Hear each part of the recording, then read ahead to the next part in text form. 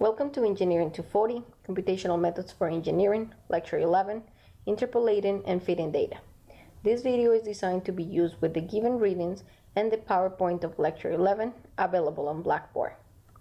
This is an outline of Lecture 11. Let's start with a brief description of interpolation. Interpolation is a method of constructing new data points within the range of a discrete set of known data points. One-dimensional interpolation is a method where two adjacent points are connected with a straight line. The equation of a straight line can be used to calculate the values of y for any x between the given points. Let's now show how to do interpolation in Excel.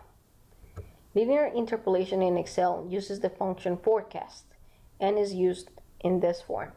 It uses only 2 points. Let's do an example in Excel. In this example, we have data for time and voltage. We would like to find out what is the voltage that corresponds to time 125 and 489. We will use linear interpolation. We use forecast. The known value for x is the value for the time that you're looking for. The values of known of y is the values that surround the voltage for the value of time given. In this case, 125 is between 1 and 2. The voltage that we're looking for is between 9 and 15. And the values of known x's are going to be the times surrounding 1.25. To make it more accurate, notice that we use only the two surrounding points, the one above and one below. To double check, notice that the value of the voltage has to be between the two values that correspond to the time given.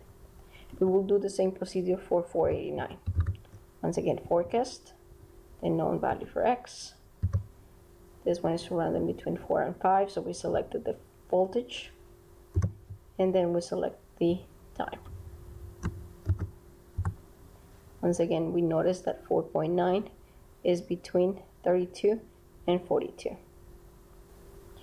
If we want to find out what is the time to reach this particular voltage, we will also use forecast.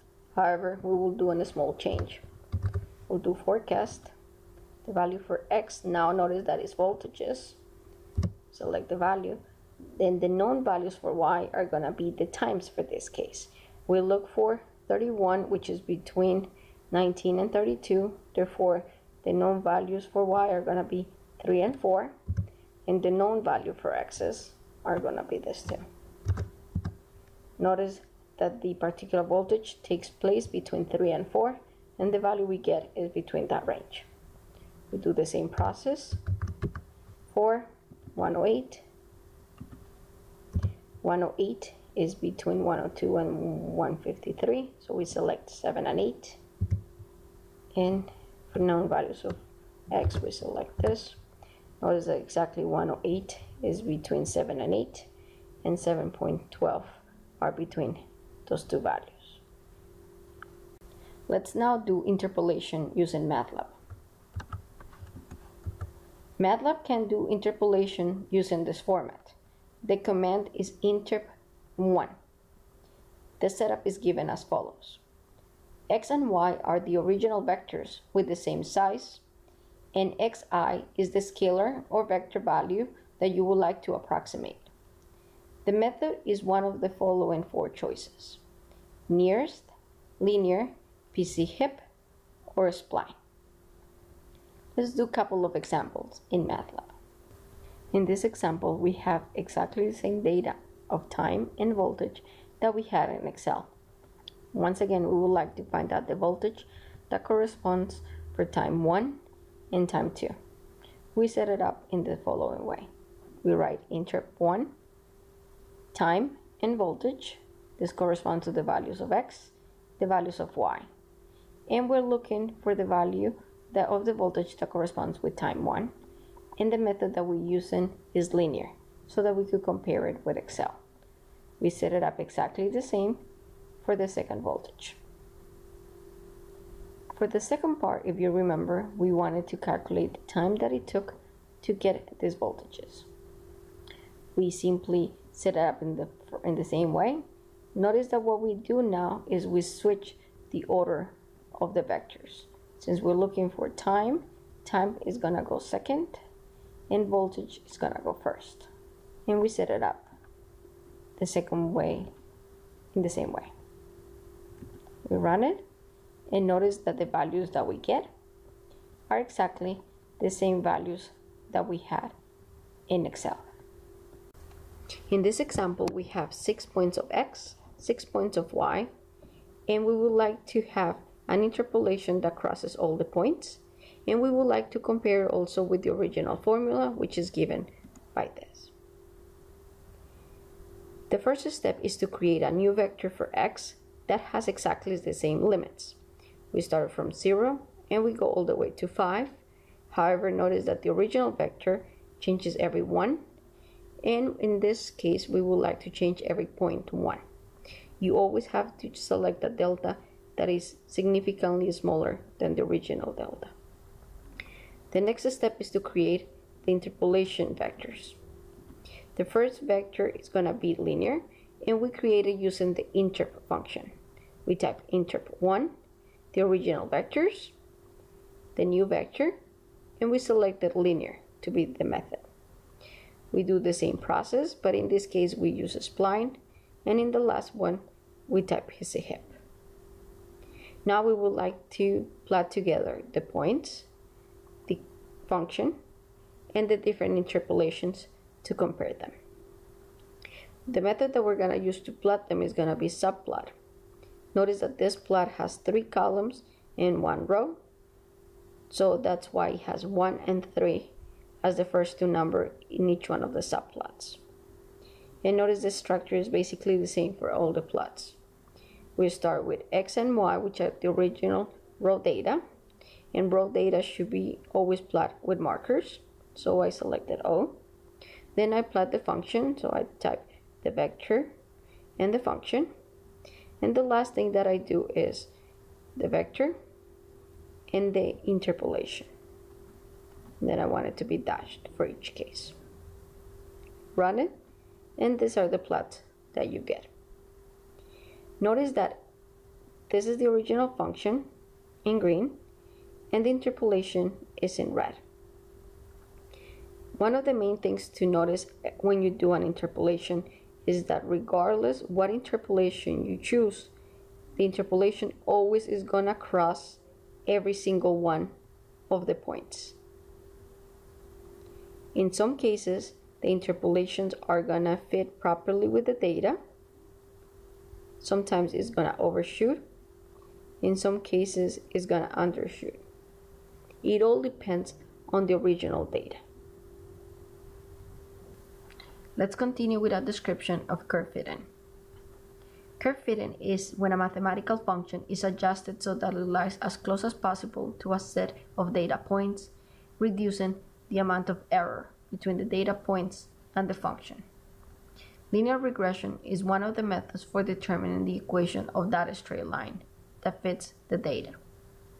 You might see a derivation for the formulas used to calculate the values of m and b based on the method of linear regression. The correlation coefficient gives a measure of how well the trend line fits the data. The values of r could go from -1 to 1, or the values of r squared could go from 0 to 1. The value of r squared equal to 1 represents the perfect fit. The value of r squared equal to 0 represents the worst possible fit. Let's now see how the process to add in a trend line for polynomials in Excel is done. In order to curve fit data in Excel, the first step is to plot it. We're going to select the data, go to the insert, we're going to select the scatter, and since it's row data, we're going to plot it using markers only. To visualize it better, we're going to move it to its own sheet. In order to create the curve that best fits this data, we're going to click in any of the points. You're going to right click and select a trend line. The Format Trend Line menu will show up. In order to evaluate which formula is going to be the best, we have to display the r-squared value. And to see what is the equation that we get, we're gonna click on display the equation. Notice for linear equation, the value of r-squared is 0.83. That is not a very good value. We want always about 0.95 or better. Then we're gonna go polynomials. Notice that with the second degree polynomial, the value of r-squared jumps to 0.995, which is a really good result. If we try to go higher, notice that it go to 0.3, and it goes really close to all the values that we have for the raw data. So for this particular set of data, the third degree polynomial would be the best fit. Let's try now to see. Let's now continue with a description of curve fitting in MATLAB. MATLAB function to create a curve fit is polyfit. It computes the least square that best fits the data of the points to a polynomial. The setup is given by this. You write polyfit, and then you use the vectors of x and y, which are the vectors that you would like to fit. They are your raw data. And n is the degree of the polynomial that you would like to fit. Unfortunately, this method requires a prior knowledge of the type of function before you could fit in MATLAB. Let's do an example in MATLAB. In this example, we have the same vectors for time and distance that we had in the previous example in Excel, and we would like to get the coefficients for the second and the third degree polynomials for this data. We set them up pretty much in the same way. We write polyfit, the original data t and d, second degree polynomial, and third degree polynomial. We run it. Notice for the second degree polynomial we get 3 coefficients, and for the third degree polynomial we get 4 coefficients. And if we compare the values between the Excel result and the MATLAB result, you're going to notice that they are quite similar. There are going to be some variations on some of the coefficients, but the percentage error is quite small. This difference is due to the precision of the numbers between Excel and in MATLAB. In this example, we have a vector x and a vector y, and we would like to create a polynomial of a third degree and plot it against the data points. To create the polynomial, simply select polyfit, x and y, enter for third degree polynomial, and then to be able to create the plot, the first step is to create a new vector for x. Once again, we go from the lowest value of x to the highest value of x with a much smaller delta. In this case, we choose 0.1. Then we need to create the vector for y for the new corresponding to the new vectors for x. In order to do that, we're going to use the polyval command. Once again, we create polyval, the polynomial that we just created using polyfit, and the new vector for x. And then we plot them all together. Remember, raw data is plot with markers only. And this is the new vectors. We run it. This is the plot that we get. And these are the coefficients for the third degree polynomial. Notice that we get 4 coefficients. If we want to simply change the polynomial from third to, let's see, fifth, we just simply change the degree of the polynomial. We run it, and this is the information that we get. This is the curve we get, and these are the 6 different coefficients for the fifth degree polynomial. Notice that when we curve fit, we only get one equation, and that equation is going to fit the best and the closest to all the points. This is very different from interpolation. Interpolation requires that every curve touches all and every single one of the points. Curve fitting does not. It calculates the error to minimize the distance between the equation and the points. However, it does not require the equation to touch every single one of the points. Unfortunately, also notice that in MATLAB, we do not have a way of using this method to calculate which equation will be better. So in many cases, Excel will be more powerful tool to evaluate what will be the best fitting curve to then bring it to MATLAB and evaluate. Let's now continue with a description of curve fitting for other functions. Let's start with Excel. In this example, we would like to fit this data with other functions besides polynomial. We use the same procedure. We select the data, we add a graph using markers only, we move it to a new sheet so that we could visualize it better, and then we add a trend line. However, in this case, we would like to choose between exponential and power. Notice that if you choose exponential and we display the equation and the value of r squared, the value of r squared is really good. It's 0.998. However, if we go to power, it will tell you that this might have some issues, so we will not use the power in this particular case.